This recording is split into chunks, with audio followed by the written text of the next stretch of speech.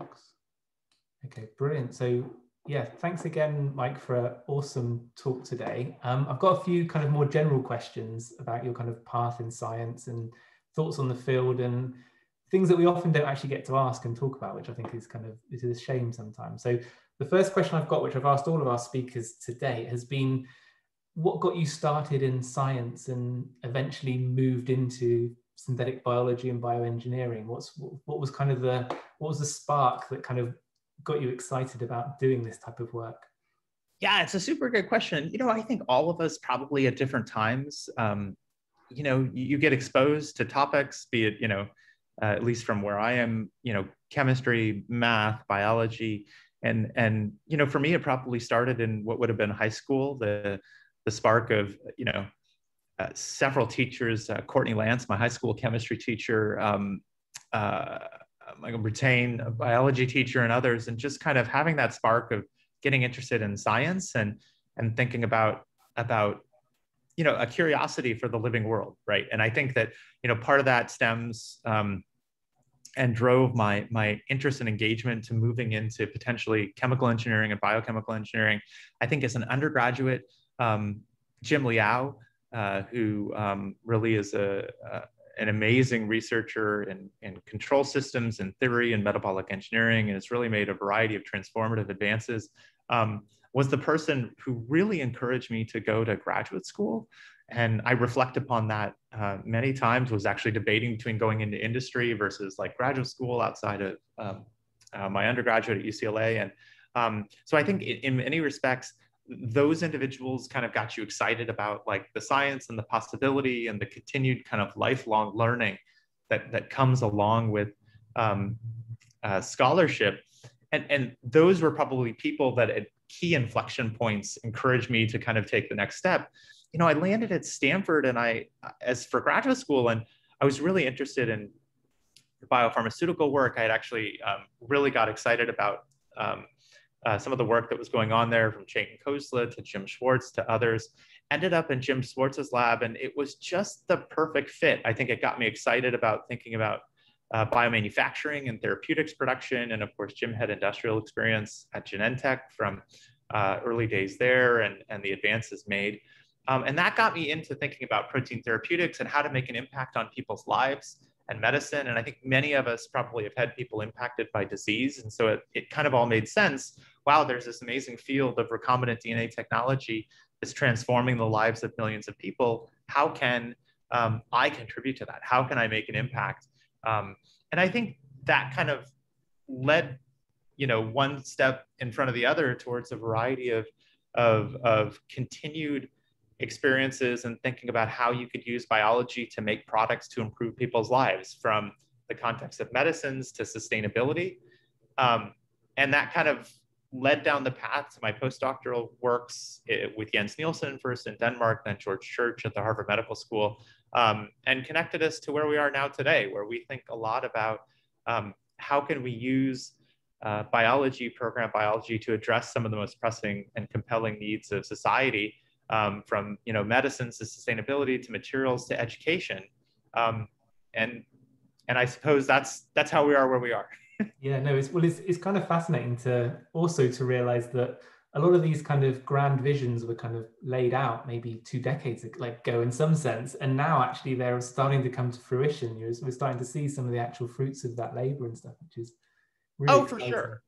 And it was fun to be in George's lab as Sinberg got started, and also to see like the white biotechnology, industrial biotechnology advances that were going on when I was in Jens Nielsen's laboratory, just in and around Europe, and that transformation as it was going on. So really been fortunate and very grateful to kind of be in the right place at the right time sometimes. So. Yeah, that's cool. Okay, so the second question I've got is, what do you feel the biggest hurdles are holding back the field at the moment? And do you have any kind of ideas of how they might be overcome, or is it still an unknown in terms of how to get around these issues? Yeah, it's a good question. I think that there are a couple things that we think a lot about. I still think continuing to advance and accelerating tools to make biology easier to engineer is needed. I think it's still hard And there are unexpected routes that allow us to not ask the questions we want to ask as quickly as we'd like to ask them. And so from my perspective, I think there's a lot of exciting opportunities in synthetic biology. We are being drawn by compelling applications now, but continuing to develop the tools and having tool accelerators that allow people to, automate workflows, connect them to machine learning, and move through those engineering design cycles, I think is an opportunity that remains. In particular, as you think about, the design build phases have continued to advance, and that testing phase for small molecule synthesis, for others, for whatever the function is we're looking for, remains hard. And I think that is something that's slowing us up a little bit. I do think part of it also is continuing to figure out what biology is good at in terms of addressing societal problems. So, obviously the most profitable sector remains around biomedicine applications. And for me, what I'd love more than anything else is to see that really expand into planet and societal health. So how do we move into these global sustainability challenges that I think synthetic biology and biology will be key to the solution? Definitely, for sure.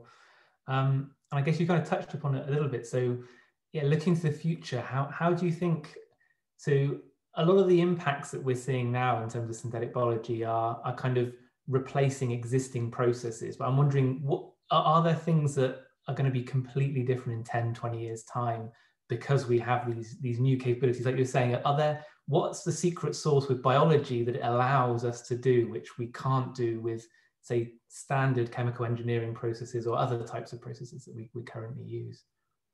Yeah, I think that's a super good question. I think there's probably a couple areas, right? So if we just take sustainability as an example, as an opportunity, there have been methods and approaches that have been developed for, carbon negative energy production that don't rely on biology, for example. But I think as we think about carbon negative molecule making, I think one of the things that distinguishes biology is its ability to make matter. And I apologize for the sound behind us here. It's okay. But because I'm realizing it's loud from the neighbors. What I would tell you is that, biology is so powerful because it's not only information, it's not just the bits and the atoms, it's combining that information and energy, right? And material building blocks to make matter. And I think that as we get to the ability to have carbon negative processes, carbon neutral, carbon negative processes that make new sources of matter for us sustainably, I think that will continue to be a really significant and important role towards planet health, environmental remediation, and others. I'm wondering if I need to move to a different room. No, you're okay. It's actually your mic's managing. Okay, it's filtering most of it out. You're okay, don't worry. So the other thing I think that's really important is, as I look at biotechnologies, I think current access to a lot of biotechnologies or synthetic biology across the planet has been a little bit unequal, right? Mm-hmm. Largely due to bottlenecks in infrastructure and education. And, we need large centralized facilities to use biology to make stuff, or we have inequities in education that lead to inequities in capacity. And I think that one thing I hope, and one of my wishes for synthetic biology is that synthetic biology addresses those gaps, that it creates opportunities to make biotechnologies and synthetic biology more equal, more equitable across the planet, that it provides strategies to work without the needs of really expensive, billion-dollar facilities and infrastructure plants, to enable the utilization of biology so that anyone everywhere can use the types of synthetic biology technologies that are emerging. And so to me, it would be remarkably gratifying if over the course of the next, decade, 2 decades, et cetera, we see that transition. So, I think it's something to aspire towards. Definitely. I think, well, I come from a computational background, so this kind of the open source movement has, I hope in a similar sense, like it's not just accessibility to technologies necessarily, but it's openness in the actual underlying technologies, so people can build on things that are there without kind of worrying about being sued or having issues around it. And I think a lot of the things that are starting to sort of come out of the community are kind of helping support certain aspects of that, which I think is good. And it's the literacy, right? And I think, one of the things that we can do as a community that I think would have the most transformative effect is the literacy component, right? We all believe it's important to read and write. Increasingly, and I think now we're all on the same page, broadly as a global community, that's important to read and write in computer code, right? And I think we need to make sure people can read and write in DNA. And I think like that transformation, that literacy becomes important for the field. And that's honestly, it's one of the reasons we were so inspired and have been working for, ever since I started my academic career on the education components. We've been hosting Chicago public school teachers in my lab every summer for a decade, since we got started. And I think these are the features that will really, I think, amplify the impact of the field. Definitely. I've got one final question for you then. So do you have, if there's a student out there that's kind of, they've seen some of the work you've done and been a little bit inspired by it, do you have any advice for how they might get started in the field? Are there any mistakes that you've made along the way that you wish someone had told you, oh yeah, don't do this, or think about this when you're going into this area? So advice for someone going into the area is the question. Yeah. Follow your gut. I think what I encourage people to find a home where they can innovate, create, ideate, where their values and viewpoints are respected, that allows them to be the best researchers that they can be. And I think my advice is that fit, the match around student advisor relationships, group advisor relationships, the hum of innovation of University X versus Y, and how that connects to how you can succeed is a really important dimension for wellness and being able to create and succeed in all of this. I think persistence and unselfishness are important. And there are many intangibles that we don't talk about often as a community that really can make all of the difference in being successful. The only other point I would raise that I think is very tangible is work hard to learn the skills of presenting, to be able to explain your work to others in a very simple way, and in a way that allows others to access and understand what you do. And so those would be certainly some pieces of advice from just, fit and match that allow people to actually reach their potential. But also, I think as we move forward, being able to communicate our science is so important.